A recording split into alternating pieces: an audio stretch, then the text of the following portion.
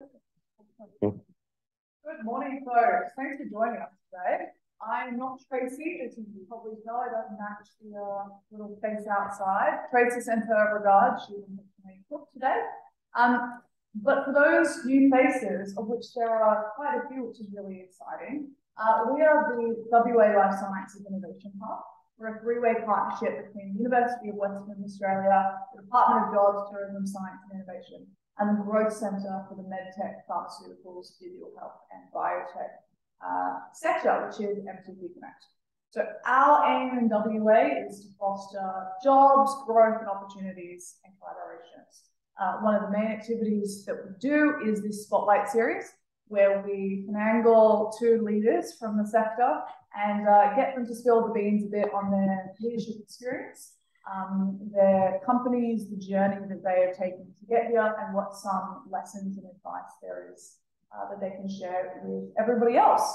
We are recording the session, so if anybody wasn't able to make it from your business today or they wanted to catch up on what we're talking about, encourage them to check on the MTPConnect socials and website in a few days' time, and they will see it there.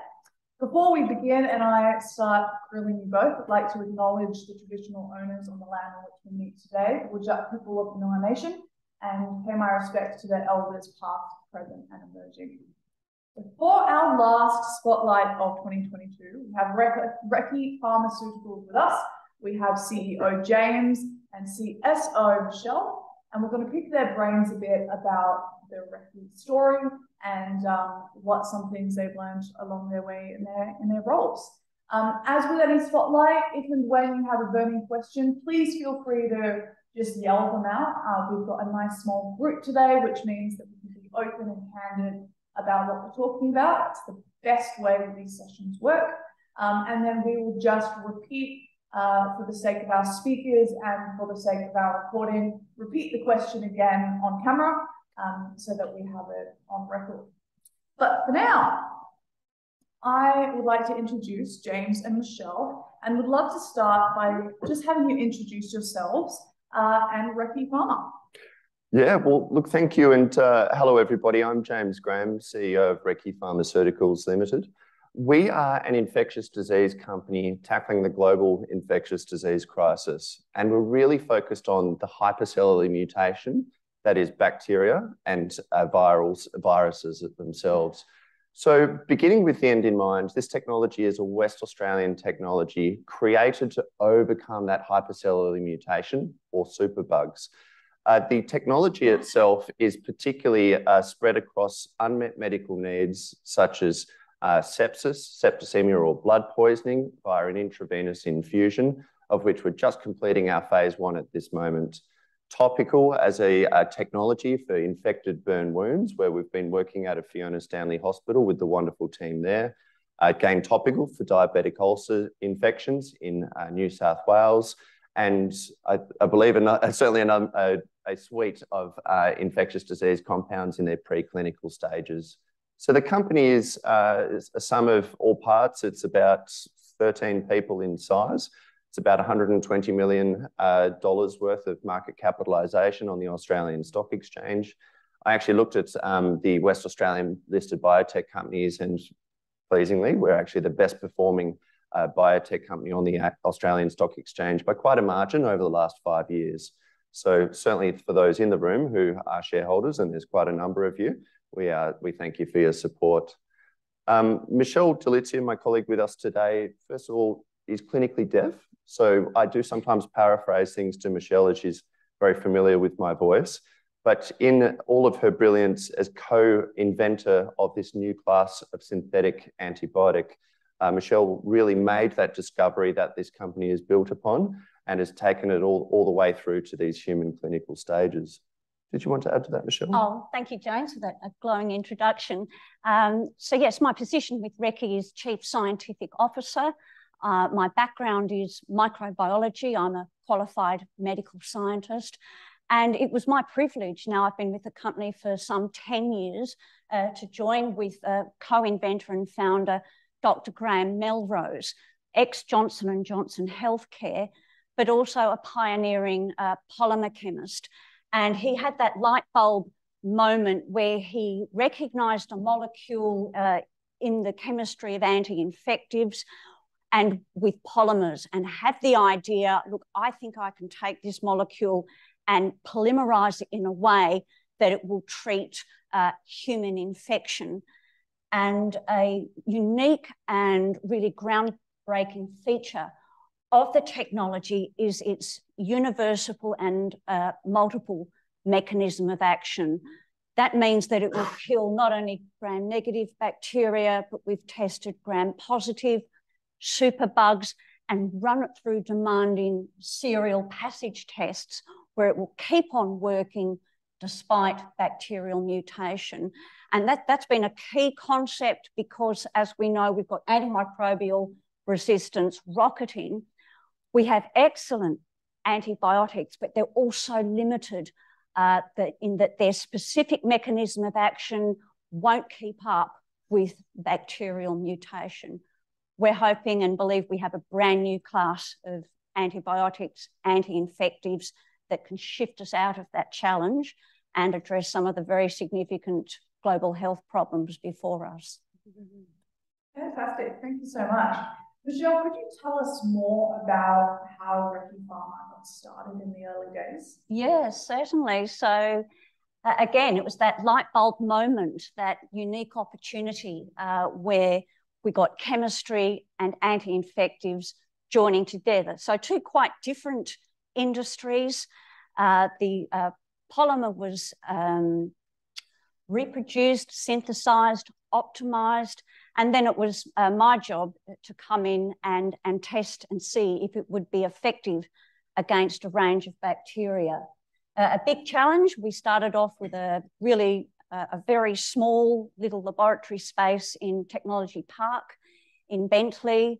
And gradually we started with simple organisms. So I started with E. coli, which I like very much. It grows quickly and it's not fussy. We started with E. coli, then moved into staph, progressed into superbugs. That was definitely more challenging in terms of getting a decent biohazard cabinet for me and all of the ensuing equipment required to test safely. And it took off from there. We then turned to James because we needed funding for further preclinical tests as we moved out of in vitro and into in vivo. Yeah, it's a wonderfully inventive space, Western Australia. I'm a former WA boy. I've moved over to Sydney about 5 years ago, but the inventiveness of and the willingness of capital to have a go. I've always said there's not a lot of venture in Australian capital, but the willingness of Western Australia capital to have a go is, I think, above and beyond anywhere else. So we have a philosophy of good people and great science, and backing good people, we discovered that great science, and I was the first investor supporting what we believed to be great science. And as that science proved true, it is only natural to follow the science and to continue, in my instance, to invest in the early capital rounds. I then naturally, as any good investment case goes, your friends and family come in with you, and then their friends become involved. And we really built out as far as we could with private equity, as in our own private capital. There's no traditional venture capital stacking the thing and hiving it off. It was about getting it to the ASX, getting a wider capital pools available, outlining the path of commercialisation and seeking to deliver on that. And I think we've certainly done a good job. So being the #1 biotech suggests that you are. It's pretty flattering, but there you go. Yeah. Many infectives across multiple infectious disease indications. Can you talk us through these programs? Yeah, so really our programs is all focused upon unmet medical needs, and we're not wishing to do the same thing expecting a different answer by way of combining antibiotics. So we look to the unmet medical need, particularly of bacterial blood poisoning. Now, bacteria in the blood is not supposed to be there. It's known as sepsis.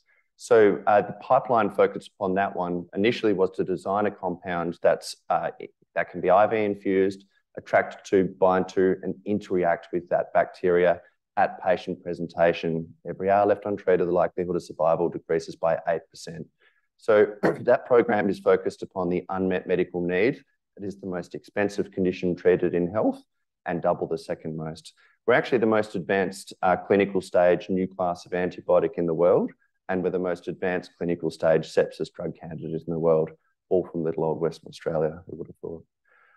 The other drug candidates we have is utilising that as a topical spray agent. So as its liquid form, a small molecule compound that's soluble at all pHs from the blood to the opposite acidity of the stomach, sprayed on the infected burn wound or infected tissue or skin surface. The other compound utilising that same method of administration is diabetic ulcers out of a New South Wales hospital. But then looking to other programs such as an inhalant or through a respirator type system for lung infections, perhaps tuberculosis or pneumonia, oral consumption for Helicobacter pylori, the bad bacteria that exists in the upper duodenum, where we've demonstrated excellent capability, and all of these excellent capability in vivo, some obviously in human. We have a sinusitis program, so nasal administration getting into the upper sinuses, all broad spectrum activity because the specificity of one bacteria versus another bacteria in these locations is null and void. You've got an infection, you want to get on top of it, and you want to work and keep on working with repeated use. So as we look across our portfolio approach, that is our company, we really have an arsenal of new compounds against these major unmet medical needs. Do you want to entertain? Thank you, James. Very well stated. And I think I'd like to add that in the case of sepsis, blood infections, that scenario lends itself very well to the unique properties of our compound. For example, we've got to get in quickly and treat in a critical care scenario. So our lead candidate, Recce 327, will operate with a universal mechanism of action. So we don't need to wait for time delays to identify the bacterium, do the susceptibility testing and so forth. The doctor can administer straight away intravenously and get that infection under control quickly. Also, a lot of infections eventually lead into sepsis. So, for example, pneumonia, wound infections, urinary tract infections is a big one, and we're currently investigating a phase 2 trial for urinary tract infection. Yeah, I kind of missed that one, didn't I? That's quite an opportunity for us. Sorry about that. No, quite right. We have a broad program, so yes, isn't it? But that one's really chasing the science in the context of we didn't actually have an initial interest in UTI infections, but through our IV administration, where we've gone up to and above in some instances 6,000 milligrams of IV infusion over a 1 hour period, we actually noticed through that study in the urine collection that we're getting some 15, 18 times concentration residing in the urinary tract. Well, when the compound goes from your vascular system through your kidneys down into the urinary tract, that lends itself to the ideal properties of a UTI therapy. So obviously, where the preliminary infection, and for sepsis, 25% of septic cases start in the urinary tract. So potentially to have a whole treatment model where the early precursor to sepsis, UTI infections in their complicated or whatever state, through to the more advanced, which become kidney infections, through to the really advanced, which are your septic infections, to have that one compound that's potentially able to have capability through that entire therapeutic tract or UTI tract itself. So certainly with the insights as the human clinical study presented, comes new opportunities, and we're chasing those down. Awesome. So on the global health stage, what does the uniqueness of your compound mean for patients? Well, I think certainly it empowers clinicians to stop infection at patient presentation is what we've demonstrated many times in animals. Our phase 1 has demonstrated the compound to be safe and well tolerated, but really it's a sign of new hope in the fight against superbugs. There hasn't been a new class of antibiotics in over 40 years. And I think re-empowering clinicians with a tool that can lead to better patient, we believe, lead to better patient outcomes can only be a good thing. Yes, thank you, James. Personally, it's a worry to me as a microbiologist. We've got resistance now in every class of antibiotics. Oopsie. Oh, sorry. Yeah, that's all right. Thanks, John.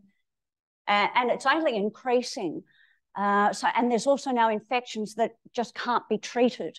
So, for example, in gonorrhea, I also recently, whilst presenting at the World Antimicrobial Resistance Congress, that was just last month in Washington, DC, it's really coming to a fore. The climate there of concern is definitely there. And I did recently read a book by a cystic fibrosis patient in her 20s. It's called Salt in My Soul by Mallory Smith, and died in her 20s for want of an antibiotic that could treat her infection.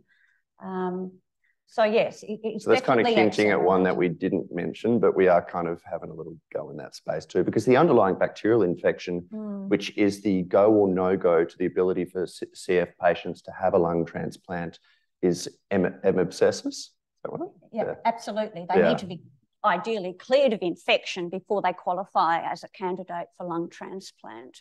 So any bacteria we've put our compound against, we've managed to work with the same concentrations as we would in its resistant form or otherwise. So I think, as Michelle's hinting there, we have a few other tricks up our sleeve, but we'll see along the way. That's so exciting, which leads on to the next question. Commercialization of new antibiotics is really challenging. Can you talk us through some of the major barriers and how Recce are addressing them from the scientific perspective, maybe Michele, and from the commercialization perspective, James? Yeah, look, certainly. I think, you know, people are not stupid, and doing the same thing, expecting a different answer. Firstly, well, yes, that is a little stupid. But then if you do get something and you expect this old technology to be priced today in a high value context, when it's like me trying to sell somebody a 1970s car and say, oh, she's as good as today's Tesla. It's not. So unless you have a technology that fundamentally delivers true value, it ain't going to be priced accordingly. And of course, the challenge of doing the same thing as all the rest is drug resistance. The same simple mechanism of action. By the time you get to market, the bacteria have mutated to overcome it. Ours, of course, it has positioned and has demonstrated, and our patents around the world have granted supporting it and similar, is that you have a technology that works and keeps on working with repeated use.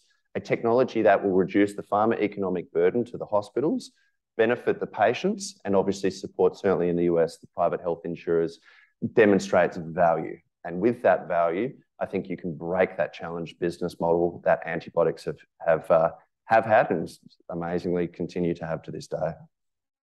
Thank you, James. In terms of science, I really believe we've passed the major hurdles to get where we are now.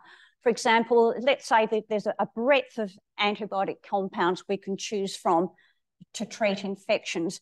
Now, so many of them will fail in vitro because, for example, they might kill bacteria, but they will fail in the serial passage. They're going to lose their potency as you repeatedly expose bacteria. So that important proof of concept we put together to secure global patents for our suite of compounds. Then you've got to jump from in vivo to in vitro to in vivo. You've got to do all of the safety, the toxicology. Now, for an example, bleach will kill bacteria very well, but we'd never treat humans with it because it would kill them or poison them. So we've had to do a breadth of intensive... yeah, unless you're Trump, yeah. Yes, safety, pharmacokinetics, tracing the molecule, how it's excreted, absorbed, the toxicology, every human system, how's it going to affect respiratory, cardiac, central nervous system. All of those systems have to be looked at when you jump from in vitro to in vivo. Now, that's a huge leap. We've passed successfully. Now we have to go from in vivo preclinical into clinical, and that's a jump. So we estimate carefully what's a safe human dose, go through the ethics committee, And we won our first clinical trial here in Australia. That's currently on its last cohort in Adelaide at CMAX Clinical Research and going well. So we started at 50 milligrams, and we've exponentially gone right up to a 6,000 milligram dose, good profile, and importantly, again, the next leap, well, are you in an efficacious dosing range? Who cares, you might be safe and tolerated, but is it going to treat somebody who's sick? And we're in that ballpark range and doing further studies on pharmacokinetics. So I would well argue and believe we've passed those major hurdles. So many drug candidates bomb out along the way. Before us, yes, there's challenges, but it's in humans, optimizing doses, looking at different infections and so forth. So yes, I'm excited, having been there at the very beginning, gowned up and playing with superbugs, to be now being in a lovely environment in a hospital. And I think on the commercial side is too, it's okay to fail. I mean, you don't do experiments knowing the answer. It's an experiment. And ideally, certain parameters in the experiment do fail so that you have a nice cluster that you're seeking. That was the goal, but you have the outside, obviously, through the controls to tell you what was and wasn't going on. Why is our compound 327? Well, that's Scientific Journal number 3, page 27. It's that process of elimination that is that discovery to then move into the process Michele talks about.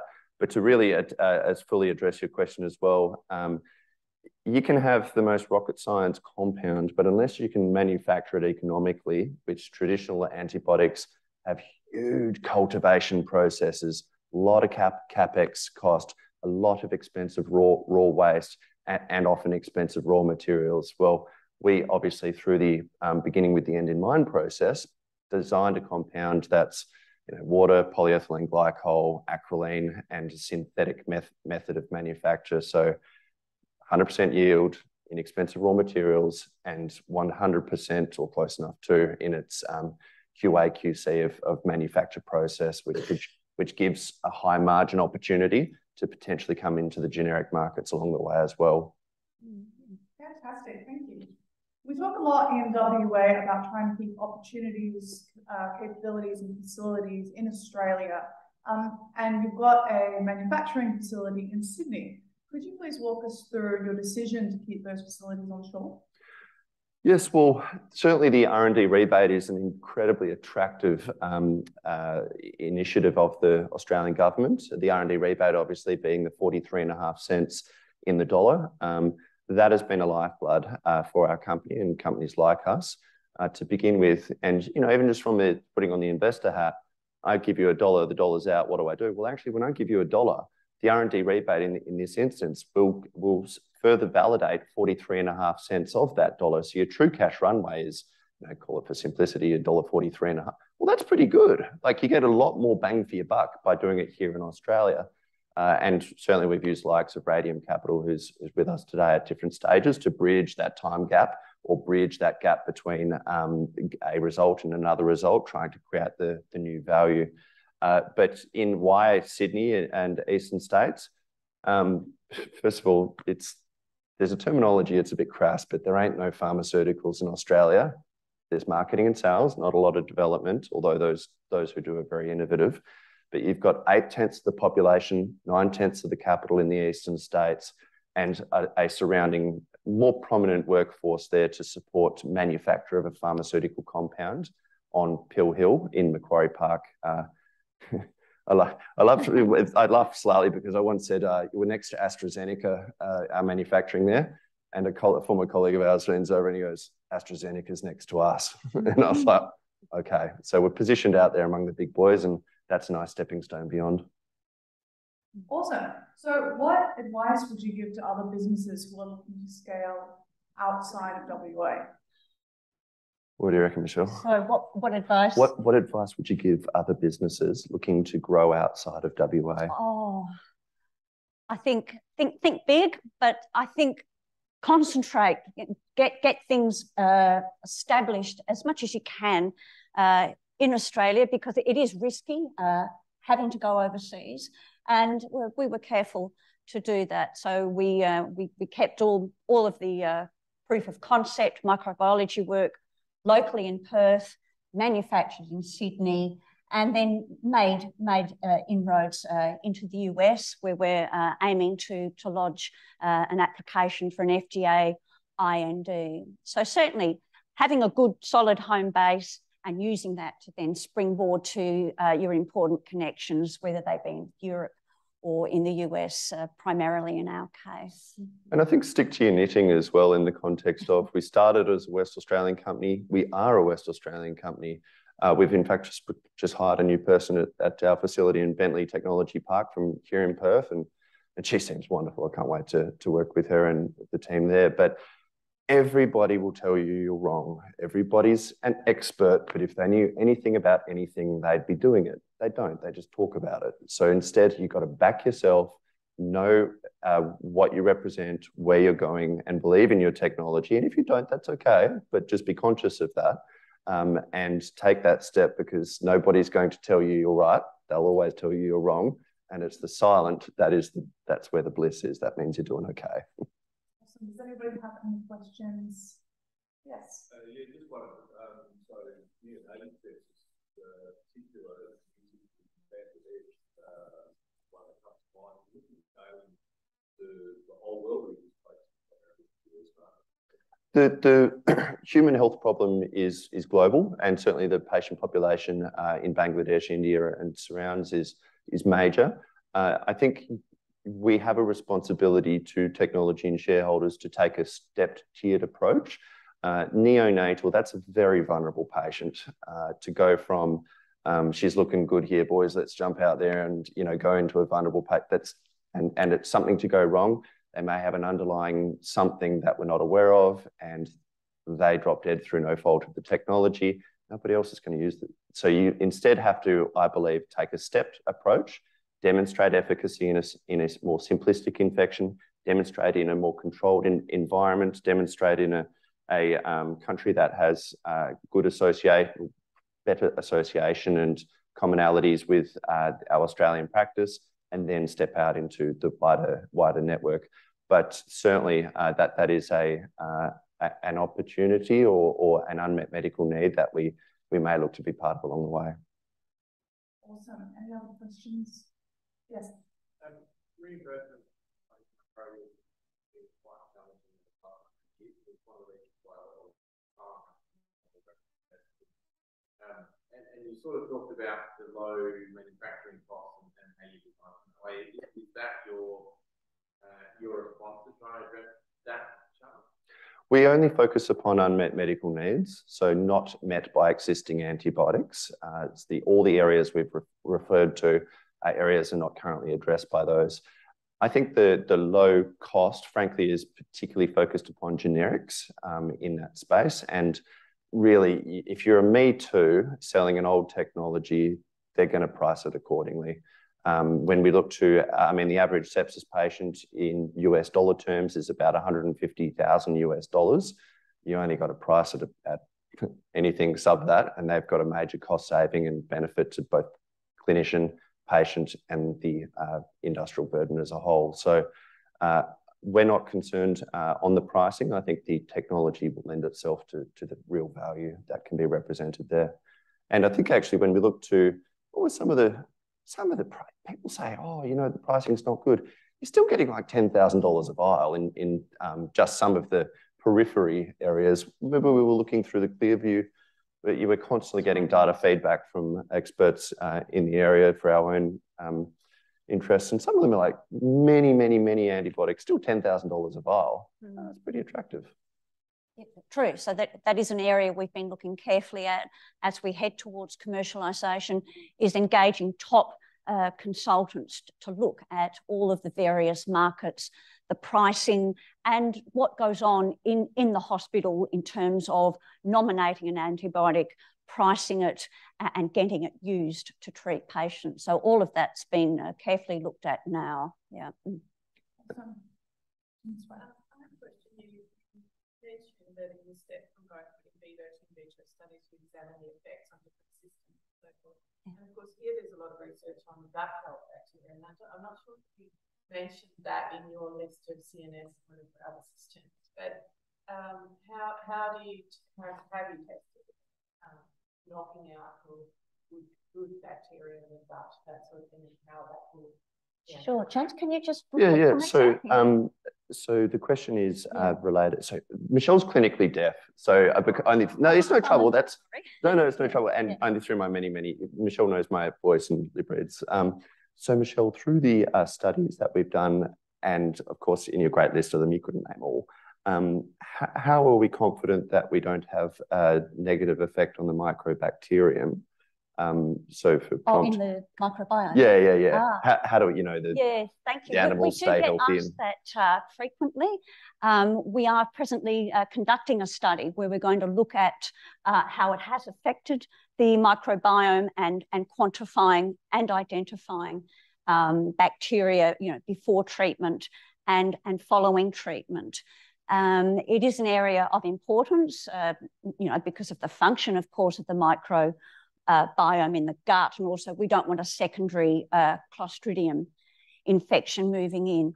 Where our drug more is placed, though, is that we're looking at life-threatening infections. So in that scenario, the effect on the microbiome, yes, will be secondary to saving a life. And all things being well, we've saved the life, then we could if we do have ill effect on microbiome, then treat that patient to have their gut flora restored and optimized. We have nevertheless, so that's in a classically scientific specific looking just at microbacterium of the gut.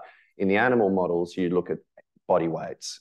How much are they drinking? How much are they eating? How much weight are they putting on or losing?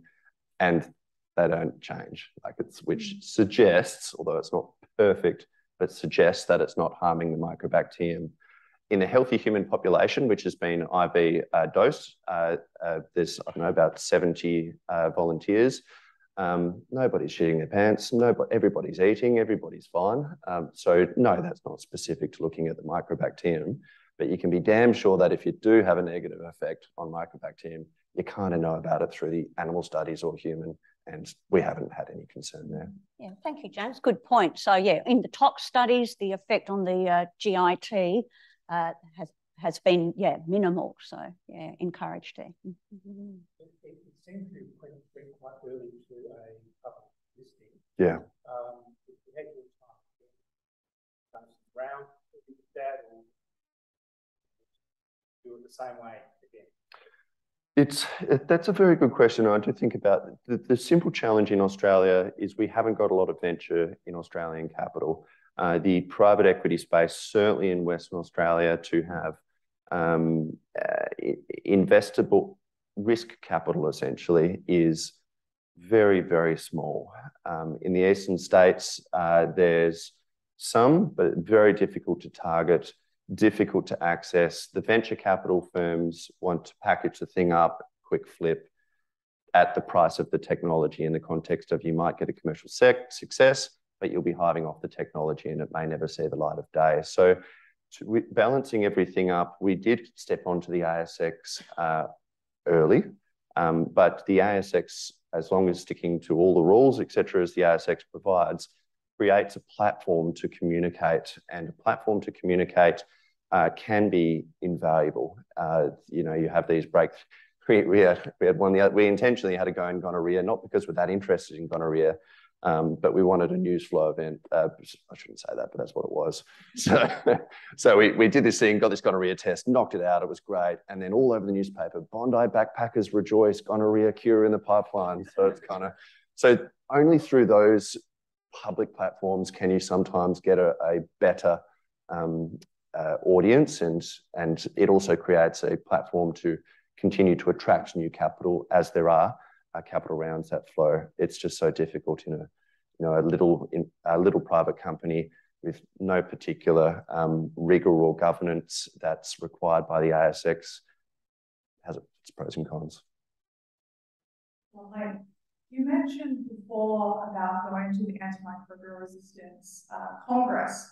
To your absolute testament, Recce was invited to do the opening address at the Congress. You're clearly leading the global efforts in this area. From your perspectives, what were the big takeaways from the Congress?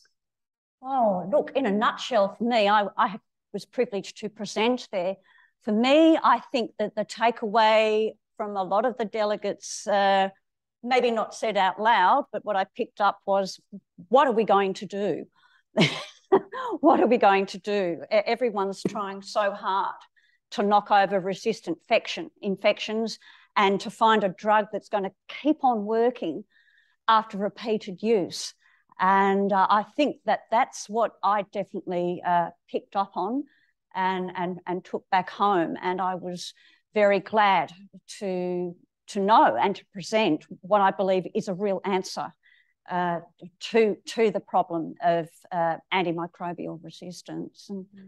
Yeah, it's I think over the attempts and failures through doing the same thing, expecting a different answer, has seen the lower hanging fruit or the quick commercial opportunity moving to diagnostics, medical devices.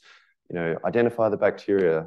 That's great, but you need, in my opinion, you then need something useful to tackle that infection. But 80+% of what's really going on in the antibiotic space is medical devices identifying the bacteria for quicker susceptibility, if any susceptibility at all.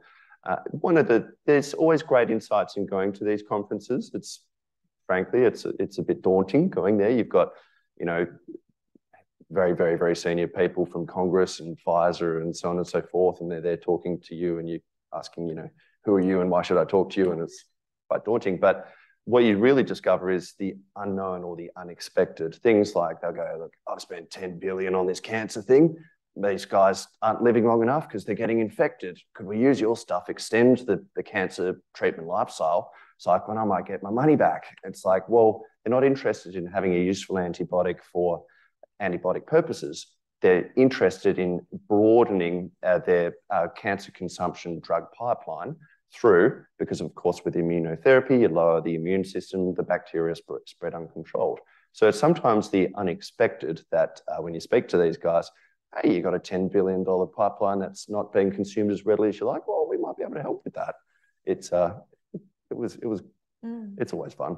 Yes. At that conference, I saw such a lot of superb research and a lot of money being spent.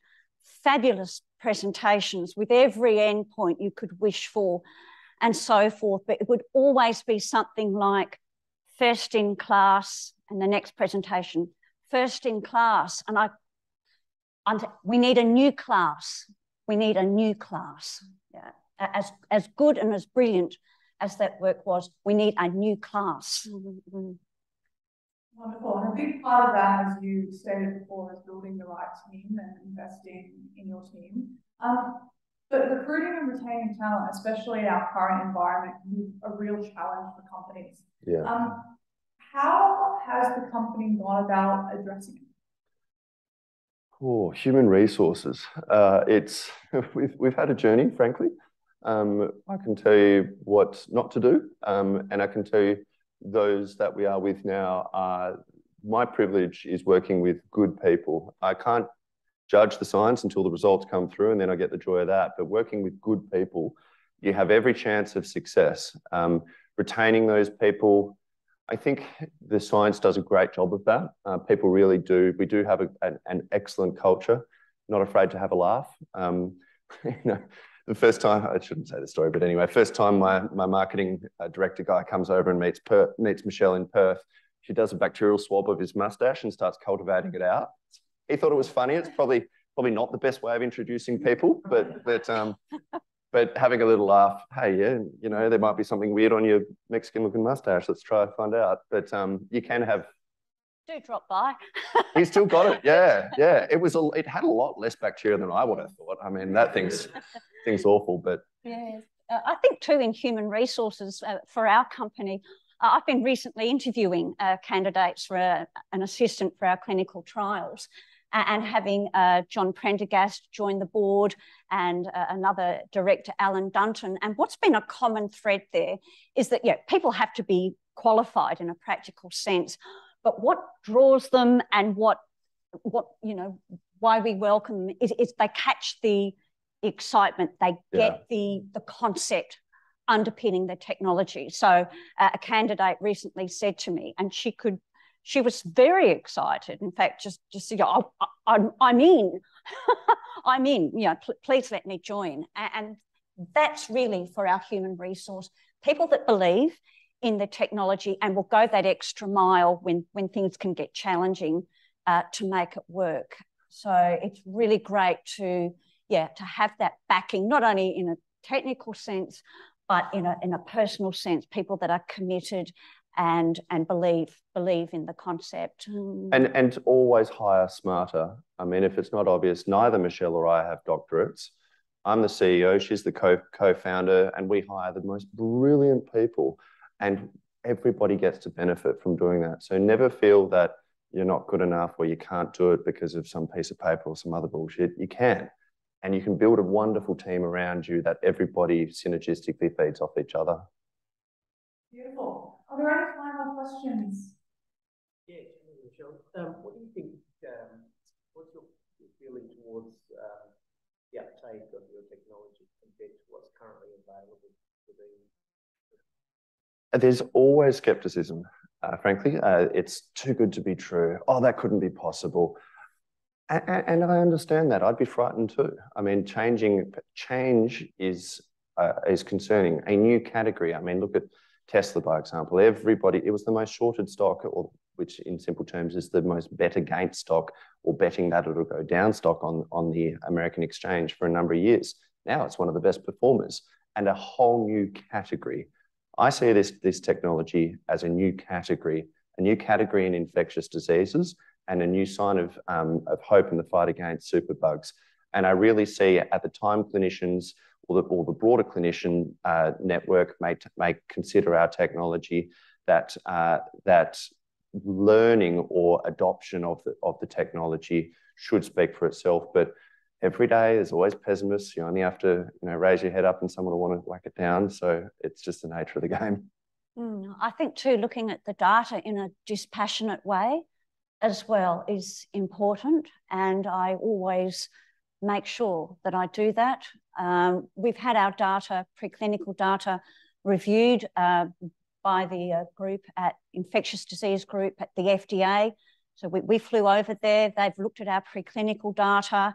They're dispassionate people, and they awarded the company qualified infectious disease pathogen status, which qualifies us at the appropriate time for expedited review and 10 years of market exclusivity upon commercialisation. So they're tough customers to win over. And also in securing the global patents, I mean, trying to get through a patent examiner is tough, very, very tough. And but we've been awarded patents in all the major pharmaceutical markets. So that's reassuring. We'll let the data speak, follow the data. Beautiful. That's a brilliant place for us to end today. So thank you so much for letting us pick your brain. Thank you. This is the last MTP sector spotlight for the year. So we look forward to coming back in 2023. And I want to say a huge thank you for stepping into the spotlight. Well, I really want to say a big thank you to MTPConnect, particularly. I referenced, quite frankly, why did we leave Western Australia? Why did I leave Western Australia to develop the East Coast? Because there ain't no pharmaceuticals. There was such little support. There was such little platform and recognition for the importance of science. MTPConnect has really represented that, and it is flattering to be able to come here and actually have somebody else out singing our voice and the voice of the West Australian science community. So I think you're onto a good thing, and it's great to be part of it. Yes, Kevin. Just make a final shout out to, at the end of the week, end of the month, we've actually got 400 people coming all over Australasia to the commercialisation, pharmaceutical science and pharmacology, toxicology. There's actually going to be on a Monday, the 28th of November, there will be a full-day symposium here on innovation history in the pharmaceutical sector. So I encourage any of you interested in that to register and give you the link, and that'll come out with the feed. We've got the keynote will be from the Vice President of Discovery Biology of AstraZeneca. So Steve Reed's OBE, we've got an OBE for his work developing the testing in the UK for COVID-19. So really encourage you on the back of biotech, on the back of biomedical engineering, now go back to pharmaceutical science.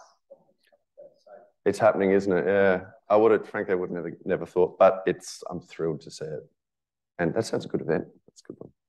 Yeah. Awesome. Thank you very much for joining us, folks, and thank you to our speakers.